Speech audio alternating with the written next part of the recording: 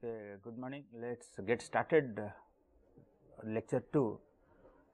So, yesterday we had seen some very basic introduction to embedded systems and real time systems, and we had said that embedded systems constitute majority of the real time applications, but of course, real time systems are not confined to just embedded applications, application also elsewhere, as we will see later.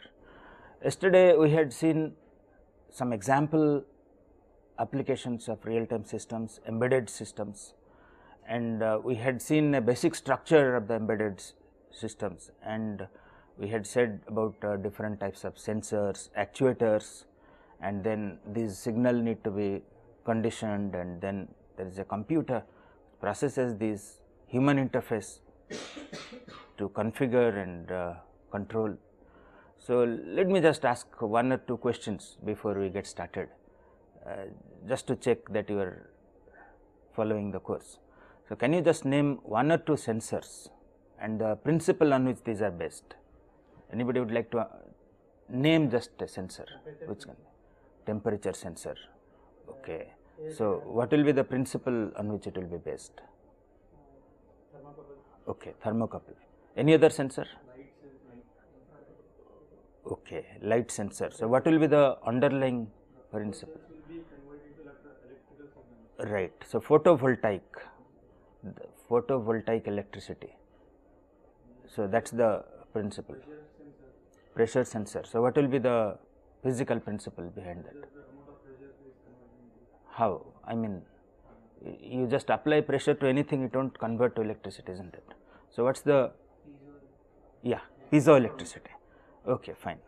So, let us proceed further with our discussion. So, today we will look at some very basic characteristics of real time systems, so that when we start discussing about the operating systems, we will keep these in mind. So, I will just have one or two slides which I had already seen yesterday, just for continuity. We had said that a system is real time when we describe the behavior of the system, we need to express time quantitatively. But the question is, how do we express behavior of any system? Suppose you are asked to describe the behavior of a system, let us say anything, maybe a mobile phone or something. So, you are asked to describe, given a system, you are asked to describe the behavior. So, what will you do? How will you describe the behavior? Yeah. The behavior is given in terms of the input output behavior basically. So, what are the functions it supports? The function, each function would basically require some input, and then that will produce some output. So, we have to list out all these functions and the kind of input and output, and if such description of the behavior requires some quantitative notion of time, we have a real time system, but every function may not be real time, that we have to keep in mind, right. I think as we proceed, this point will become clear. So, this diagram just shows that there are events that are recognized by sensors in embedded system, and the processor processes these and produces external output. Just an example is a automobile system. It is seen that whenever the sensor detects a collision, will be processed, and what needs to be done, inflating the airbag and ejecting it, will be done in 10 millisecond or less, otherwise the system will fail. So, yesterday we were just observing this diagram, very basic diagram, but we have to keep this in mind as we proceed.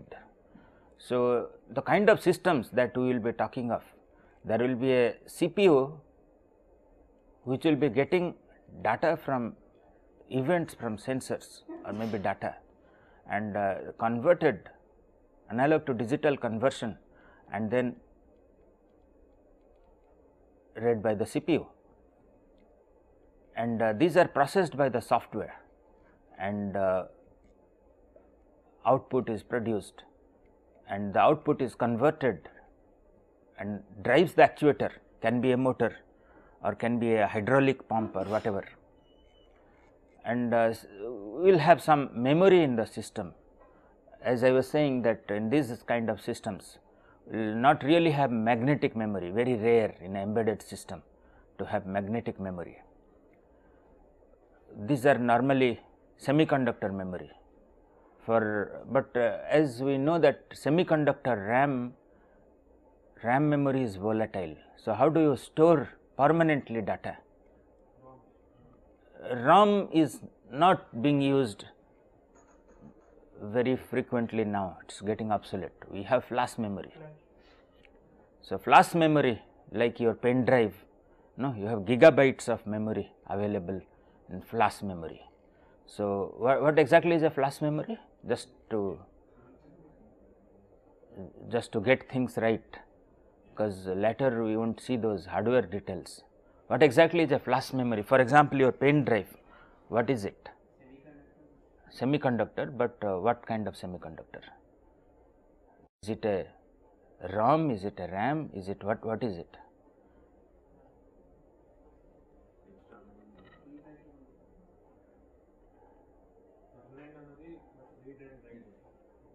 Sorry, can you please repeat again? Permanent. But how can you get a permanent memory in silicon?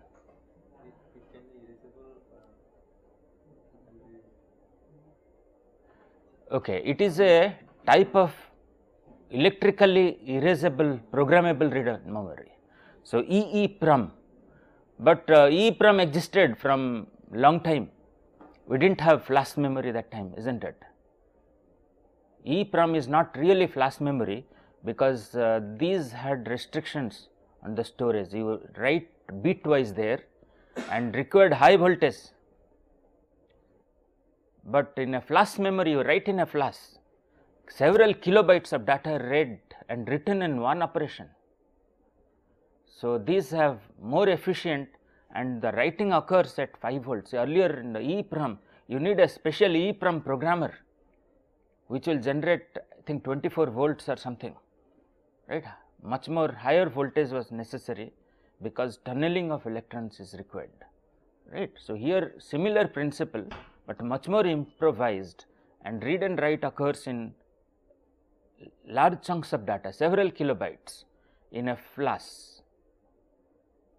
So, this is much more efficient, cost effective, and of course, lot many developments have occurred, like rather than just storing charge is present or not present, the quantum of charge is present, that also indicates different levels. So, one cell can store several bits of data depending on the levels that are recognized. So, in all these devices, whether you talk of a camcorder or you talk of a cell phone, flash memory is used as a permanent memory, because these are lightweight, these are consume less power, less costly, right. So, these are the reasons why all these devices we will look at. Whenever we talk of a permanent memory, we will talk of flash memory, and of course, it is much faster than hard disk, because these are after all semiconductor memory. So, let us proceed with the other blocks in this. So, we have some human interface for configuration. We will not really bother in this course about this one. And then we have auxiliary systems which are interfaced to the CPU for controlling power, cooling, all those things, reporting any malfunction, all those. And then we have diagnostic port for running diagnostic applications. And just see here that the signals generated by the external environment are sensed by the sensor, and then the system processes this, and then the actuators are driven, and then this again controls the environment. So, you can think of this part as a loop, a feedback loop, right. The environment is getting controlled. Each time events are sensed, corrective actions are taken through the actuator, and again the change of that corrective action is sensed. Now, look at here that there is a electromechanical backup and safety.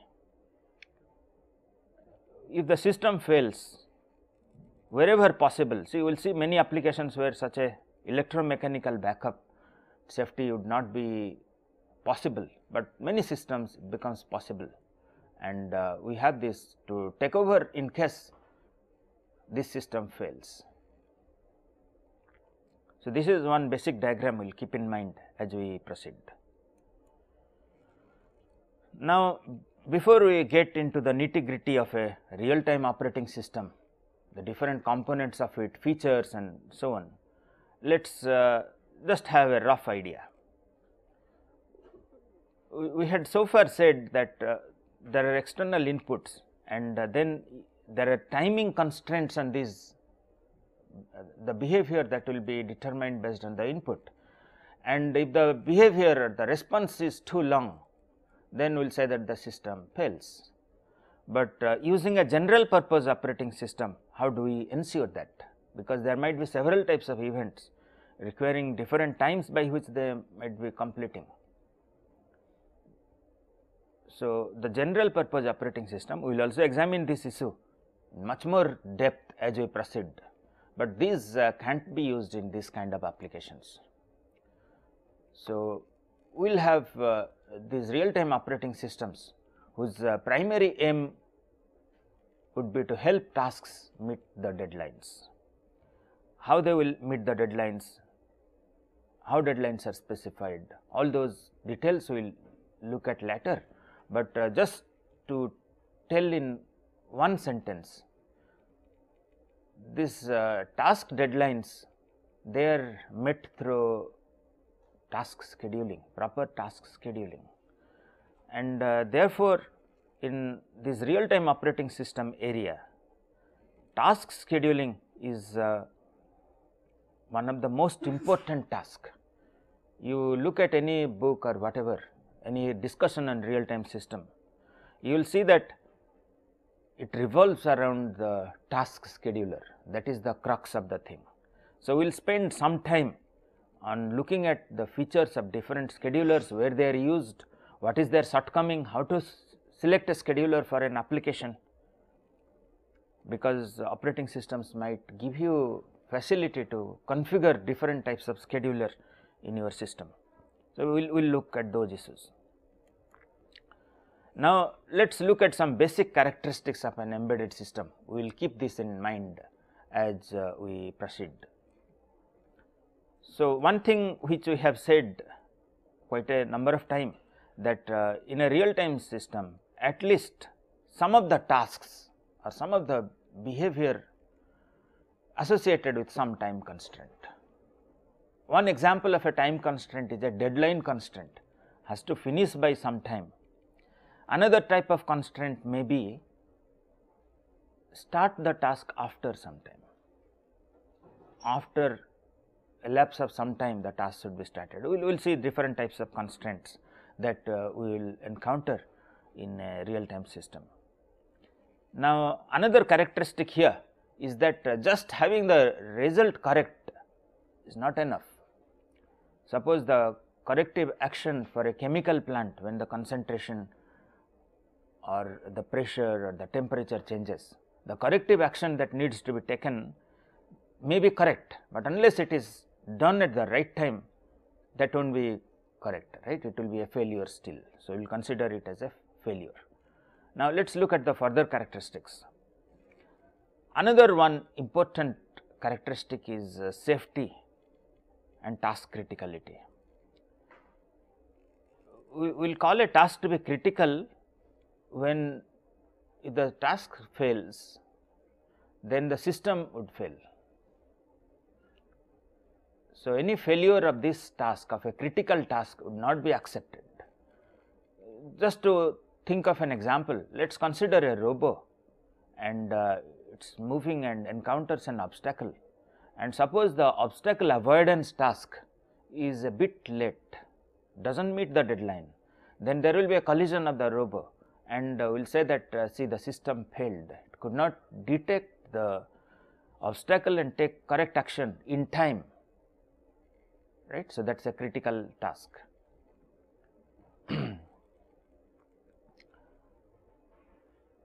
And the other concept here, other than the criticality, a critical task, if there is a failure, it will fail, the system will fail, and a safe, let us look at the concept of safety. A safe system is one when it fails does not cause damage, right. If we have a safe system, we will be comfortable that there will be nothing can be really damaging out of it.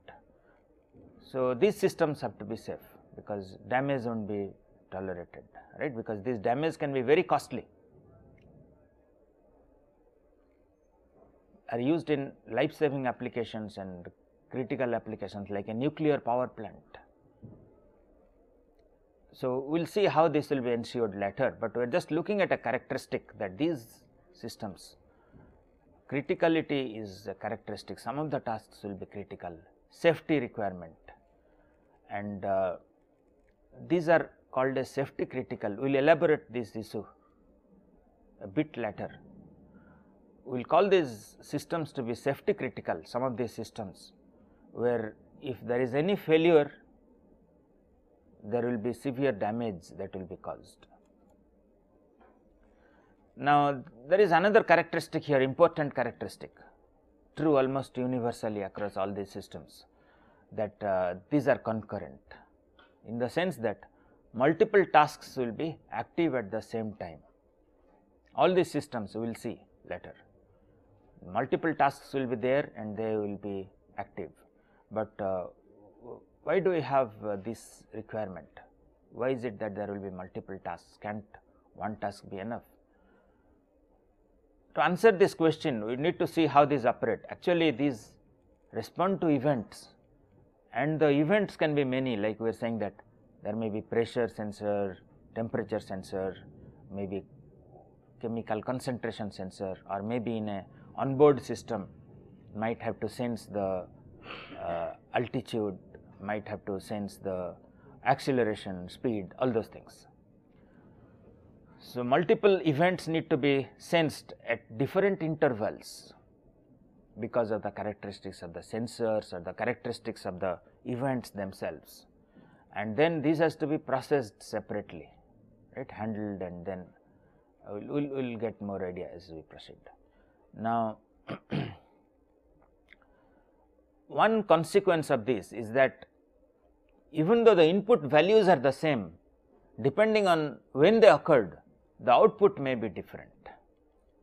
Any concurrent system exhibits non-determinism, or the output will be different based on how these events are sequenced, and in real time system how these are spaced out, right, in time domain.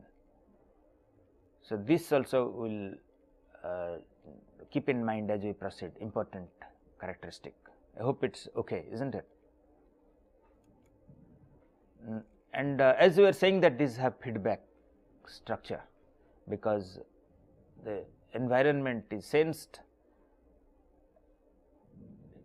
the events are processed, actions are taken, and the response to that action is again sensed, but these are also distributed in nature. We will see majority of that, large number of that are distributed. Why is that? Because events can occur anywhere,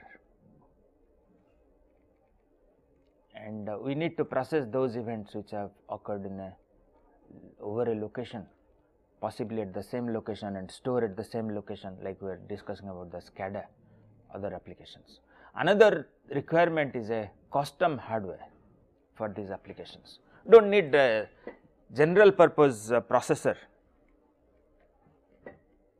or maybe general purpose sensor or actuator. We might have to design a specific hardware for many of these devices. For example, if we have a coffee vending machine, if we use a general processor, it will not fit into this because it will be extremely expensive, isn't it? Need a small processor there. So, we have different kinds of embedded processors. For example, ARM processors are important category of embedded processors, but you will see that the hardware, we do not use a general purpose board, general purpose hardware many times just for cost consideration, size consideration, specific characteristics. We need only specific part of the processor. So, why do we invest on a full processor? So, these are some of the reasons why many of these are based on custom hardware. So, this we had seen in some form that the sensors generate signals, and these signals are conditioned and read by the processor, and computation occurs, and then the actuator signals are generated to drive the actuators, and there is a feedback nature. So, this is a much more simpler diagram than what we discussed earlier, but let us keep this in mind as we proceed, that there will be signal sensed, computation occurring on this, actuator will act on the environment, and the change in the environment will again be sensed. A few more characteristics. You might also find these terms as you read literature on real time system. One is called as a reactive system.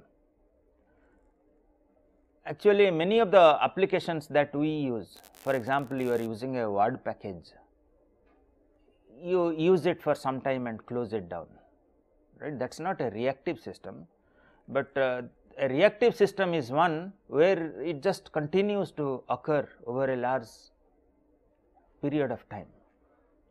So, there is a ongoing interaction between the computer and the environment over a long period of time, unattended by anybody, just keeps on working for months or years together. So, this reaction between the computer and the environment over a long period of time is called as reactive. This term is used in the literature. If you read a book or a paper, you will come across this term. Another term that we will also use as we proceed is stability. Now, let us get this term clarified, that sometimes events, events when they occur, we do not have much control. We have control on the system, but environment will behave on its own way. And what if several events occur at the same time? Let us say all these are being sensed, the temperature, pressure, etc., and also there is a fire situation which is monitored. So, several events will get generated at the same time, and can the system process all these at the same time? So, that is a overload situation, and if the system fails under this situation, then we will say that the system is unstable under heavy load. So, this will be an important consideration as we look at the operating systems and so on. We will talk about whether the system is stable under overload situations. Is that okay? The stability under overload situation. Okay, let us look further. Another one will be exception handling. In case some exception events occur, how this will be handled, we will also discuss in the context of the operating system, exception handling. Now, let us elaborate this concept of safety and reliability, because important issue in a real time system.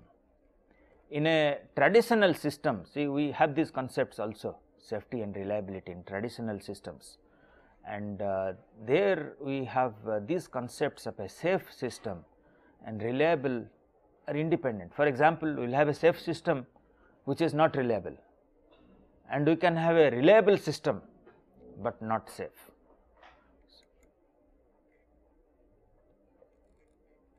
We had already seen this actually. A safe system, even if it fails, no damage will result. On the other hand, a reliable system, is one which operates for long periods of time without any failure being encountered, then we will call it as a reliable system.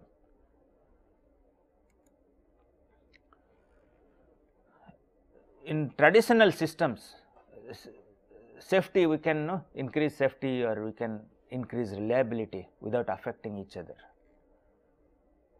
And we can also have systems which are safe but unreliable, and unsafe, reliable and unsafe, and so on. In the real life situation, can you give an example of a safe system but which is unreliable? Can anybody give an example of a safe system? Yes? Mobile phone.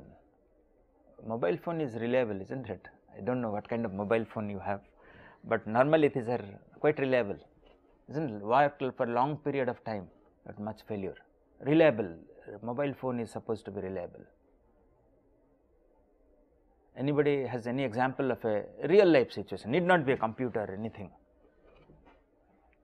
In a real life, can somebody tell a system or a artifact or whatever which is weather forecast system, is it unreliable? I mean, it works very unreliable. It doesn't guarantee that it will. Okay, I mean, as long as the letters you send, if they are lost, you don't mind, right? Then it is, you can say that it is a safe system, because even if letters are lost, it doesn't really hurt you. Or maybe a email system where emails may get lost, they are getting lost, right? So, this is safe, but again unreliable. Email, no, you have seen it does not reach. But what about the other example? We have seen a safe and unreliable system. Or another example can be that you have developed a word processing software, right, crashes very frequently, like earlier times the word processors used to crash, now they are more stable, and before it crashes, it just saves the data. So, you do not lose much, it is only irritation that you need to start again and again, but you do not lose much data, right. That is another example of a safe and unreliable system.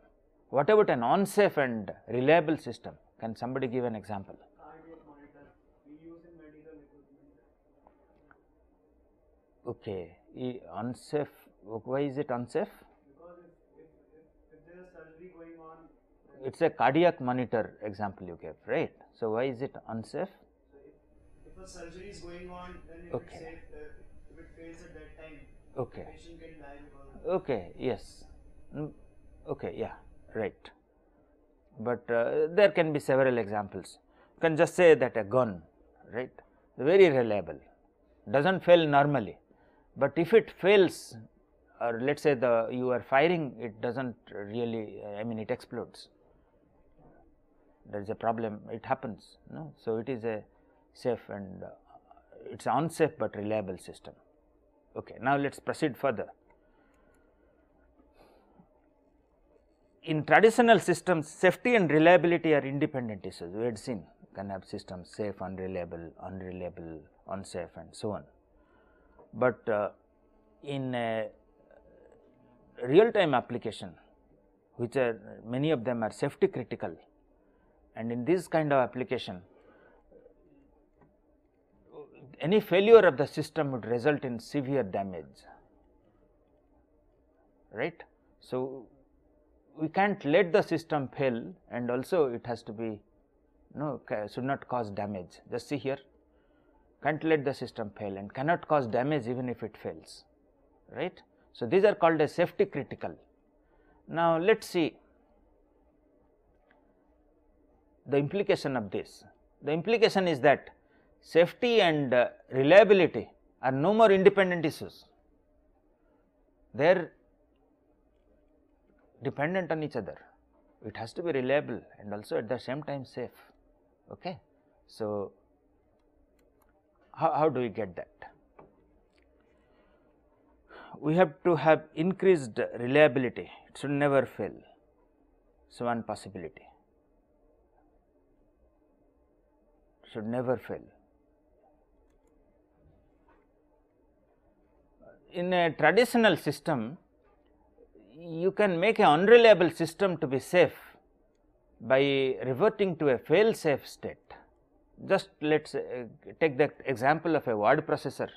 You had valuable data and it was unreliable, but before it crashed or something, it just saved the data, right. So, there is a safe state for that. If it fails in the safe state, all data has been saved, then you do not lose much. So, it is an unreliable system, but we have made it safe just by transiting to a safe state during failure. Or let us okay. So, a safe state is one where no damage will result if the system fails in the fail safe state. So, if a fail safe state exists, we can convert a unsafe unreliable system to a safe system. We will just transit to the safe state. There is an example here. See, a traffic light controller in road intersection, even if it fails, it leaves the lights orange and blinking. This is a safe state here. Suppose it failed with the lights all green at the intersection, it will become unsafe, accidents, people will rush in. If it fails in all red, that will be unsafe also, is not it? Traffic will become a standstill. But if there is a safe state like orange and blinking, people know that it is not working, they proceed with their discretion. So, we will also use these terms, a fail safe state, safety criticality, safety and reliability, all these terms we will use it. I hope these terms are clear. Okay. Okay, this we had already seen that for a unreliable document processing system or a word processing system, the fail safe state is saving the document in the disk. So, a fail safe state actually helps to separate the safety and reliability issues.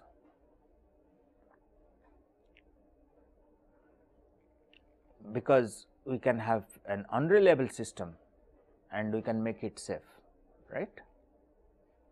But unfortunately, in real time systems, safety critical systems, we will see that there are no fail safe states. Otherwise, we will not have much problem. Even if it fails, we will change it to, or we will make the system fail in a fail safe state. Unfortunately, for this system, as you will see subtly, fail safe systems do not exist in a safety critical system. Okay. So, an unreliable system can be converted to a safe system. Unreliable and unsafe system can be converted to a safe system just by making it fail in a fail safe state, right. Now, as we will see the safety critical systems, there exists no fail safe state. If it was a system where fail safe states exist, and even if it is a critical system, could possibly have we would have changed the state to a fail safe state and no damage would result. Now, let us take an example. Let us say there is a autopilot system and the plane is flying and suddenly the system fails, right. Then what will be the fail safe state? Would shutting down the engine help? Would no, it will still fall, is not it? So, it can be taken over by manual pilot.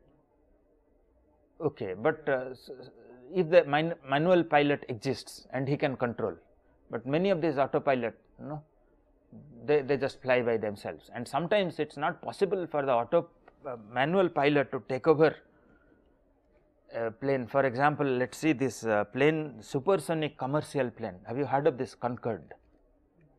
Anybody heard of Concorde flight?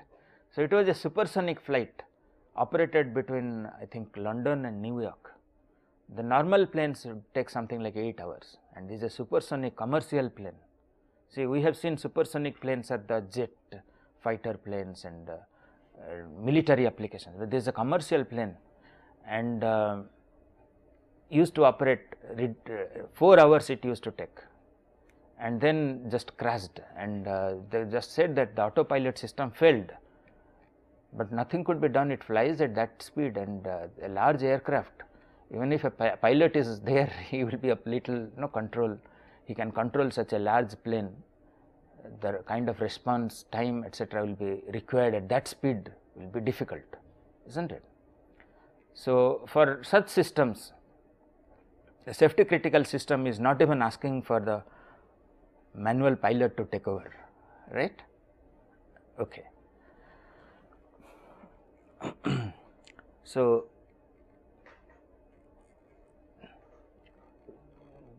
for a safety critical system, the only way we can make it safe by making it extremely reliable.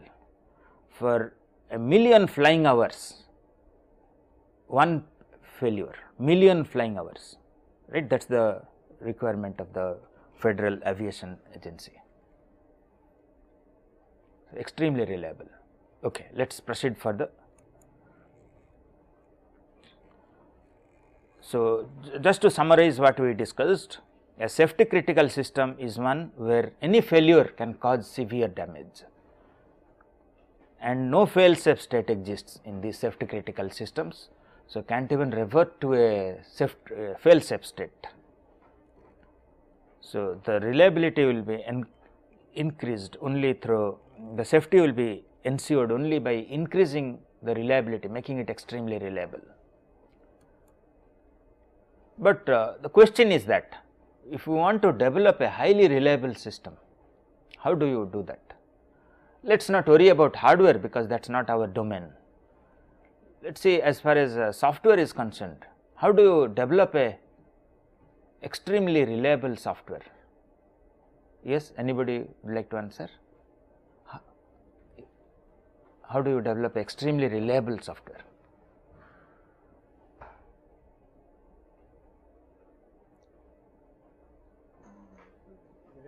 By considering all the possible error causes. Okay, testing. Okay, he says testing. Yes, we have to test them, but we know that testing does not really reveal all problems in a system. Even after you are thoroughly tested, you can't guarantee that there are no problems. So, what do? Testing, yes, you have to test it very thoroughly, correct, but that don't really solve the problem. So, we can use a development methodology like some model. Okay, yeah. So, to reduce the scope of error, you can use some methodology which will reduce the chances of errors, but still there will be some errors remaining. You can't guarantee that there are no errors in the system. For large systems, at the present moment, it is impossible to guarantee that there will be no failure. So, in case of a failure, you will have to provide for fault tolerance. Even if the system fails, there should be some mechanism in the system which will, in the form of a redundancy possibly, that it will take over, right. Even if the supposed to have failed, another thing will take over and it will not really fail. So, let us see these approaches. So, one is error avoidance, as he was saying there, that we can use some systematic methodology where we reduce the chances of error, we avoid errors. The other is testing, detect errors and then we remove the errors, test it thoroughly, and still there will be chances of problems. because we can't really test with all exhaustive values. There are too many of that to be able to test in a reasonable time. So, we will have to have fault tolerance features in these kind of safety critical systems. Even if no, fail safe is a state. Okay, let me just repeat his question. Says that the terms fail safe and fault tolerance appear to be confusing. That is the question. See, fail safe is the system fails, but while failing it just fails in a state where damage will not occur. But in fault tolerance, we are saying that even if there is a problem somewhere, we are masking it by some means, and how we are masking is through redundancy. For example, it is very easy to consider the case of a hardware, a processor malfunctioned or a sensor malfunctioned. We have another redundant sensor, we will just reconfigure that, the processor takes over, and even though one processor has failed or a sensor has failed, we will not really notice that. For the operation, it will make little impact even if the processor that was working that really failed, because another extra processor has taken over. So, that is an example of a fault tolerance. Is that okay? Okay, let us proceed. Fault tolerance in hardware is very intuitive. If you talk to persons working in the hardware area, they say that yes, the hardware that we develop are fault tolerant, and there is a standard technique called as triple modular redundancy, built in self test. So, you just find errors and then you invoke another one, or you do a voting, right. You have 3 redundant pieces all working at the same time, and then if one of them fails, the other 2, the results will differ, and you know that there is a failure, right, and then you remove that one which failed and use that majority result. Standard technique, triple modular redundancy is a standard hardware fault tolerance techniques. But we will see that in case of software, which is the our current discussion, it is a very tricky issue. Let us see what are the approaches to fault tolerance in software and what are their problem, because we have to keep this in mind as we proceed. See, we had seen that the idea behind any fault tolerant system is to have some form of redundancy, maybe redundancy of components, redundancy of programs, or maybe redundancy of some activity.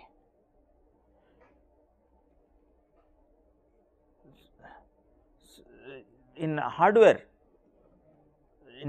fault tolerance, we can easily mask the fault of the hardware, as I said, with triple modular redundancy, but the fault may be due to software, and that is more likely, because hardware nowadays are so reliable, they hardly fail. But even if there are chances of failure, we can provide fault tolerance in hardware very easily. But if the fault is due to a software, even if you have hardware redundancy, all those, nothing will work, right, it will still fail. So, how do you provide software fault tolerance? There is a bug in the program. How do you really provide a fault tolerance feature in software? Anybody would like to answer this question? I am sorry, not exception handling actually. See, let us say the program has gone into an infinite loop. So, what do you do?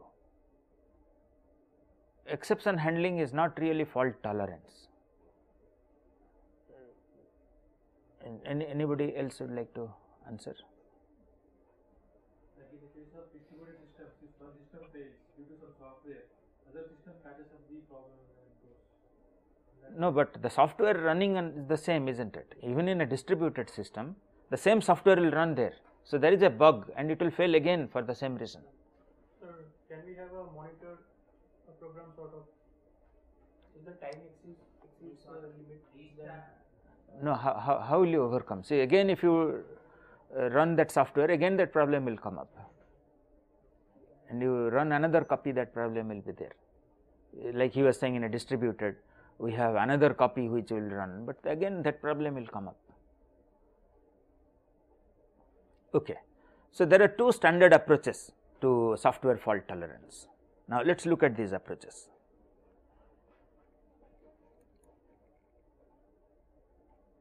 One is called as inversion programming and the other is called as recovery block, two very popular software fault tolerance approaches, used also in practical situations, but we will see that not effective. Software fault tolerance still remains a very challenging issue. No really good technique like hardware fault tolerance exists. Now, let us look at this inversion programming. Actually, the inversion programming is based on the hardware redundancy technique of triple modular redundancy or TMR. In a TMR, as we are saying that there are redundant components, 3 of them we have, even though one could have served, we have 3 of them repeated, and we take the voting of the results and use the majority result. Now, this is extended to the software domain. How do we extend this to the software domain? In software domain, we create different versions of the software. We have independent teams that are working. So, the same problem, 3 different teams, they are developing 3 versions of the software and hoping that they will not commit identical mistakes in their code or their algorithm. They might use different algorithms also, right, because they are working independently. Hoping that the different versions of the software will be different, we can make them work at the same time and then take the voting, but again is not a very effective technique. Unsatisfactory performance. Why is that? Actually, even if we have independent persons, independent teams working, but when you actually run them, you find that the faults or the under the conditions they fail are identical or the faults are similar. Why is that? Because teams were different types of people working at different places, they do not even talk to each other.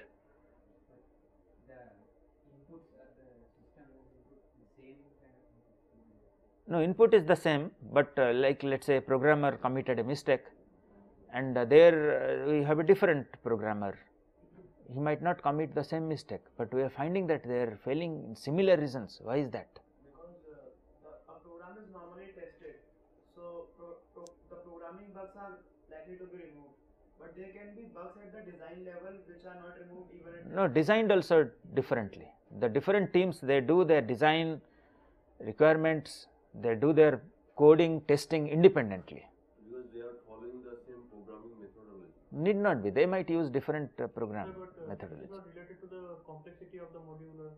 Yeah, maybe that is the answer. See, the thing is that even if the programmers are at different places, they are working without talking to each other, but the part of the program where one team finds difficulty and likely to do mistakes is the same for any other team.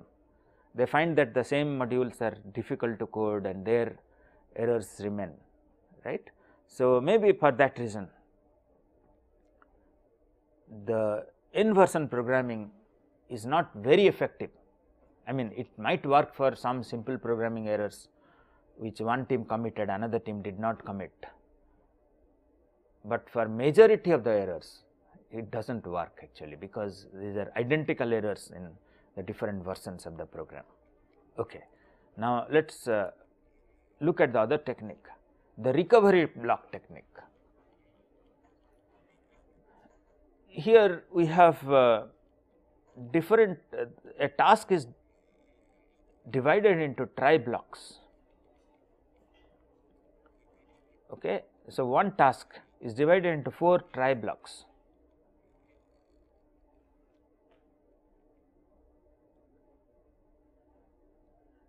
okay, let me just correct myself. These are not the task is not really these are not really TB1, TB2, which are the try blocks.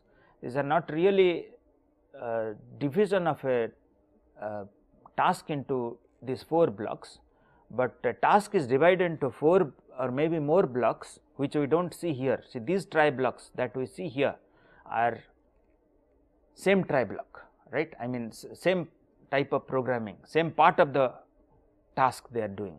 These are redundant copies again, but the thing is that only one operates, try block 1 operates, and then the result is tested. If it is a failure, try to use another try block, again the result is tested. So, here just see that they are not really redundant copies or different versions, but these are different try blocks that are run one after other, and in a real time situation, by the time the try block 1 is completed, it takes some time. So, you have still less time remaining to try the other try block. So, possibly you can have a simpler algorithm here, or maybe you can sacrifice accuracy or something,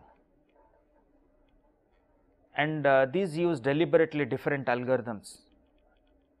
So, this is also another way to provide software fault tolerance, but again the same problem, correlation of the errors and is not very effective. Yeah, right. If all the 4 blocks are having the same code, Yes. if one fails, then it's obvious that the other also failing at the same point. How are they providing fault tolerance? No, see here the try block 1 is the actual module, right, and we test it. If it is a failure, we try a simpler algorithm, which is using a different approach, different algorithm, deliberately different. Each try block is deliberately a different algorithm. Sorry? Similar to inversions. In inversion, we do not say that they are different algorithms. We say that independent teams, they might use the same algorithm, it might be standard, they just do not talk to each other, right. So, maybe if it is a standard, let us say a quicksort algorithm is used by one team, the another team might also use the same algorithm, because that is the most effective at that time, right. But here we are saying that do not use the same approach, deliberately use different approach, and of course, these have to be progressively simpler algorithms with sacrificing accuracy, because time is becoming smaller and smaller, right. The time remaining to complete is smaller and smaller, and once we have these try blocks, if there is a, we can also restart it. That is one thing that we need to understand, that see the input has been processed here, but we can, the try block 2 can be restarted, because we have to recover, we can go to a previous state, a recovery state, and from that state we will try the try block. So, each try block after completion, we will have a recovery state where we just store all the results. We can always go back to that state and then restart, right. That is the idea. So, in this one, the TB2 should get the input rather than the result from it. Okay, we have, what we have showed is TB2 in case of a failure is invoked. Okay, I think there is a inaccuracy in the sense that it will revert back, it will recover, I mean it will go back to the previous state. So, we will just stop here and we will continue in the next lecture.